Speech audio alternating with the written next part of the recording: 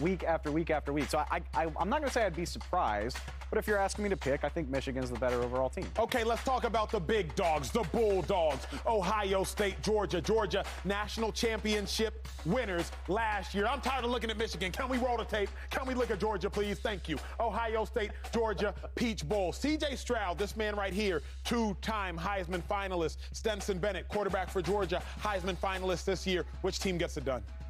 I'm about to make a big fan base mad, but I've never seen the Buckeyes look the part. Like, for how good we think C.J. Stroud is, Marvin Harrison Jr., like, they got some serious players, but I never felt like they put it together at the level their talent suggests they should. They got beat soundly by Michigan to end the season. And Georgia, they got dogs, man. Like Jalen Carter in the middle. They got talent all over the defense. They got 3 different tight ends. I've never seen such an explosive team that does it with tight ends. And I think Georgia's just been biding their time. I'm not brave enough to say I think it's going to be a blowout, but I think Georgia is a much better team, and I think they're going to win relatively convincingly. Dave, best Ohio State quarterback in the NFL in the last 10 years. Go. Who is it? I mean, Buckeyes are going to try to claim Joe Burrow, but I ain't letting that happen. I'm not letting that happen. I am claiming that it is Joe Burrow. And speaking of Joe Burrow, he's the quarterback for the red-hot Bengals. Remember, they have won, I believe, 6 straight games. They are dominant right now, 3rd in the AFC at 11-4. But they have a huge, and I mean huge, matchup against that man, Stephon Diggs, and the Buffalo Bills this coming Monday. It cannot be a bigger game. So much is on the line. 12-3 versus 11-4. Burrow versus Allen, 2 of the best young quarterbacks the game of football has ever, and I mean ever, seen. All right, let's come on camera. Joy, let's talk about this one. Bills, Bengals, a lot at stake. 12-3 Bills, 11-4 Bengals. Who needs a win more? I'm gonna go Bengals. I understand the argument for the Bills. Obviously, you want to clinch home field advantage. It would be nice to just ride off into the sunset and not worry about how the rest of the playoffs are going to play out because you're going to be at home. So I'm going to go with the Bengals. Obviously, they had to go on the road for the last 3 games of the playoffs last year. They had 1 home game against the Raiders, the wild card, but then they were on the road against the Titans, on the road against the Chiefs, and essentially the Rams had a home game for the Super Bowl. As we know, Bengals had to come out here to L.A. So from that perspective, the Bengals obviously want to win the AFC North. They can do that if they beat the Bills and the Ravens lose or tie against the Steelers on Sunday, which is totally possible. Shady, you played for the Bills. You were an all-pro for the Bills, 1,300 yards for the Bills. You did a lot for the Bills. You know the Bills need a lot. Who needs this win more, Bills or Bengals? I'm going with the Bills. Right? I think the Bills is a really, really good team.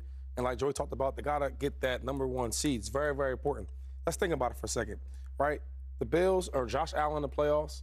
At home, he's 3-0. Yep. Away, he's 0-3. And the bigger thing about that is, imagine a team have to come to Buffalo. It's going to be so cold. The only people going to go to that game is the Bills fans and the Bills players. So that's the best part about it. Bring everybody to Buffalo. How hard is it? Because you played in Philly, you grew up in PA. How hard is it playing in Buffalo and why? A Dolphin fan right here next to us. When we play the Dolphins late in the year, they will be so cold, they want to get out of there. Come in there, let's play. Look, we losing by 3 points in the 4th quarter. It don't matter. Let's go on the bus. We're ready to go back home. It's so cold. The ground is hard. It's freezing. Nobody wants to get hit in that type of weather. In Buffalo, you're there all the time. Like one thing that McDermott does the whole week, we'll be inside. Friday, late in the year, or late in the week, Thursdays and Fridays, he'll put them outside just to get the weather, just to feel it a little bit. Nobody wants to play in that type of weather. Nobody wants to play in it, but Dave Hellman, the Bengals, the Bills, they got a huge one. Who needs it more? I think it's the Bills, and I don't think it's that close, to be honest with you. I mean, okay, get in your time machine and go back to Labor Day, right? Like, we weren't unanimously convinced the Bengals would even make the playoffs, right? Shady? You thought that. Just saying. And that's totally reasonable, by the way. I'm not throwing shade. Like, that's reasonable. They look bad early, Super Bowl hangover. They look bad. The offensive line. The Bills have been the favorite from the jump. They were the favorite in the preseason. Yeah. They were the favorite through the first half.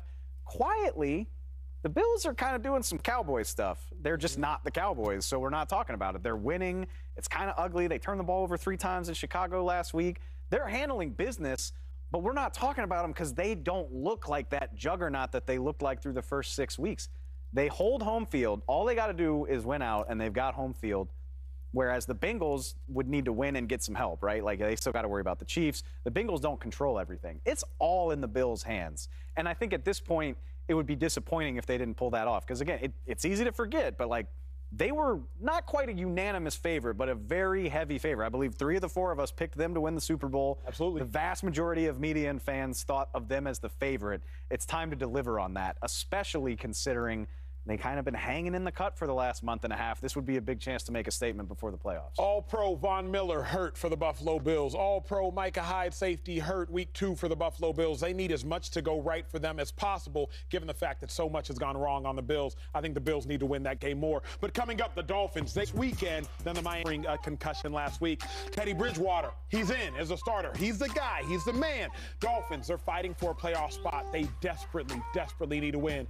Tyreek Hill said Bridgewater, quote, knows what it takes to get the job done, to win games. Joy Taylor, you've been a Dolphins fan for as long as you've been alive, give or take 15 years. Anyway, can Teddy Bridgewater save the Dolphins this weekend? 10 years. And then not really, because Marino's a pit guy. Regardless, I'm hanging on my last thread of faith in the Dolphins for this season. I'm going to say yes, that Teddy can get it done. That didn't sound more? I didn't sound convincing. I didn't believe it at all. I don't believe that. You didn't feel the conviction in my voice. This game is about Mike McDaniels to me. It's not about Teddy Bridgewater. We've seen backup quarterbacks come in situations all season long and perform well, have good game plans for them. This is a game that is completely winnable. And to me, I'm going to put it on the coach. We know what Teddy Bridgewater is capable of at this point in his career. So put together a game plan that's good for Teddy. Take advantage of what you have, which is a lot of talent on both sides of the ball. And in my opinion, there's really no excuse why you should lose this game. There are other teams who are having to play with backup quarterbacks right now who are playing. Some have described their performances as great. Okay, that's with 3 turnovers as great. Minshew did play pretty well. There you go. Now, there was at some point this year, we had the Dolphins at the top of the league when they were playing well, right there with the Eagles. Whether that was reasonable or not, it doesn't matter. We've seen what you're capable of doing when you have your starting quarterback. If you're putting together the right game plan and everyone else is playing it to the level that we know that they can play, you should be able to go there and get a win and keep control of your playoff destiny. Here's the thing, though, Dave. Belichick and the Patriots, they've done a lot wrong this season. A lot. But the one thing they've done right, abuse quarterbacks that they're supposed to abuse on the football field. So one thing they've done right. They beat Mitch Trubisky. They beat Brissett. They beat Ellinger. They beat Mike White. They beat Zach Wilson. They beat Cardinals. Might have been Colt McCoy, Trace McSorley. So the one thing they do is beat quarterbacks they're supposed to beat. Why you give me that look, Dave? I take issue with you lumping Teddy Two Gloves in with those guys, honestly. Teddy Two Gloves. Teddy's one of my favorite people in the NFL. Like, I'll be honest. He's not an LSU guy. No, he's not. I just like him. He's a cool guy. I mean, like, he spent some time in New Orleans. You remember the video where he was marching with the marching band? Like, he's a cool dude. That's my boy. He plays well more often than not. Like, I'm looking at it. His last 2 years, he's a 500 quarterback. He averages 200 yards a game, twice as many touchdowns as interceptions. Of course, he's not a franchise guy at this point in his career, if he ever was before he got hurt. He can win you a game against a mediocre to bad team, and that's what the Patriots are. I'm looking at their best win. What do you think their best win is?